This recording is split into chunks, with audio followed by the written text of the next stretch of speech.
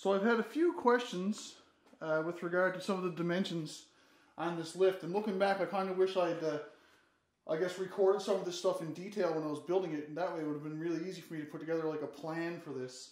But I've had a couple people ask for just some measurements with regard to like leg length, the steel used and whatnot. So I'm going to go ahead and grab my tape measure now. We'll do a quick few measurements on all this so I can let you know what it is, and then hopefully in the description I can pop a little PDF link there and you can download that and see a list of all the parts and what their measurements are, so you could probably build one of these for yourself then if you wanted to. So let's get into measuring. So the way the legs are constructed is an inside set of legs and an outside set of legs. And all the leg lengths on these I'm pretty confident are the same. So if I measure this leg here, that's 54 inches long. Same as with the outside leg. So if I start up top here where that leg starts to come down here, also see it's 54 inches long. So that's 4 pieces of 1 inch by 2 inch, 1/8 inch wall steel at 54 inches. The outside leg cross members that go on the outside leg set on the bottom and the top, they're set about 1 inch back from the ends here. And I believe those are 21.5 inches long. So we got 2 pieces at 21.5 inches for the outside legs. The inside leg piece up here that you can't see, those legs are only 19 3/4 inches apart. So those 2 pieces are 19 3/4. So that makes up your 2 leg rectangles. Regarding the supports that are under the deck here, so the support that my wheel mount mounts to, and then the support that, you can see if I lift this, it'll lift on this side. The supports that the bearings roll against on the bottom of this. That's just all made out of 1 inch by 1 inch, 1/8 inch wall steel. Just make it to the width of your deck, you'll be fine. All of these pivot points and I guess mounts for all the bearings, that's all just simple 3/4 inch bar stock. These C channels that the pivot points and the bearings ride in, they're all the same as this 1x2 steel, just with one side cut out of it. So those are on both pieces 18 inches long. So you want 4 pieces at 18 inches long, made like a C channel. And then you've got these 2 plates here, and those are going to be 18 inches by 18 inches. And I've got those made out of, I think it's 1/4 inch, actually 3/16 inch plate is what that's made out of.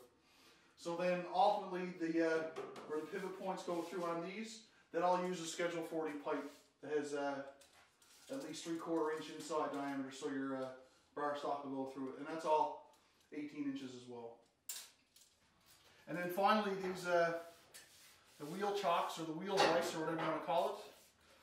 I made 3 of these, I guess L shapes if you want to call it, hockey stick shapes. The bottom is 13 and the top is 13.5.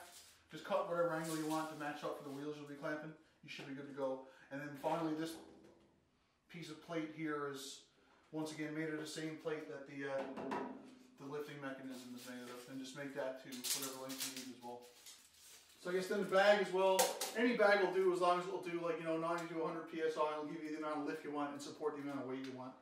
I'll link the one that I use for mine, but you can use any other bag. I'm even considering upgrading this and doing something a bit bigger. That way I can lift heavier bikes as well. But I've been able to lift everything that I wanted to so far. If we look at where the, there's a hair in my mouth. If we look at where the bearing post and the pivot points are on these legs, so for the upper part of the legs, the parts of the legs that go up with the lift, these are, I believe, 18.5 centered down from the top of the legs. Yep, so you see 18.5. And the bottom ones are 21 inches up from the very bottom of the legs. pivot point being 28.5 inches up from the bottom. So just one final thing now before we sign off. I just want to give you guys a quick update. Here's the C70 frame. You can see it's still not painted. I'm currently waiting on an order of primer and paint for this. It's kind of slow with things being what they are in the world currently, so I'm going to blame that for the time being and not all the Call of Duty I've been playing. So paint's on the way for this, and we also have another little project that I came up with. Recently, one of our only treadmill died. So here's a low to medium grade treadmill with a 1.5 horsepower motor in it. And what I'm going to be doing with this is turning this into a belt sander. So it'll be another steel fabrication project. All kinds of goodies in here we can use to build ourselves a nice belt sander. I'm thinking 2" by 42" belt. And that'll help me immensely when it comes time for more fabrication projects like this lift. So stick around for all that good stuff as well, because it's coming in the very near future.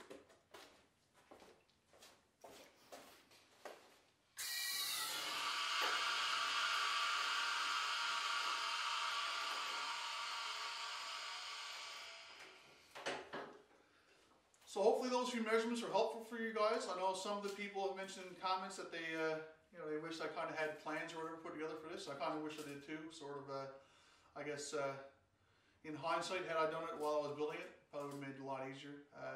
But either way, I'll take the measurements we've taken here today. I'll go ahead and I'll put them in a little PDF and put that in the comments for you guys, and that way you can refer to that. One thing to keep in mind is I'm not a professional metal worker. I am not a professional fabricator. I am a software developer. So I sit in front of a computer and I write code all day long.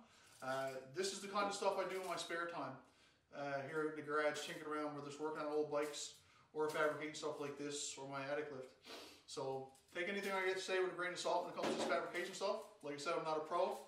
But in the meantime, I want to thank you guys for watching. I really appreciate the comments and being able to interact with you guys in the comments. Let's keep it up. I'm currently just cresting over 1,500 subscribers. And I hope that continues to grow so I continue making this content for you guys. So once again, thanks a lot, guys. Cheers, and we'll see you in the next one.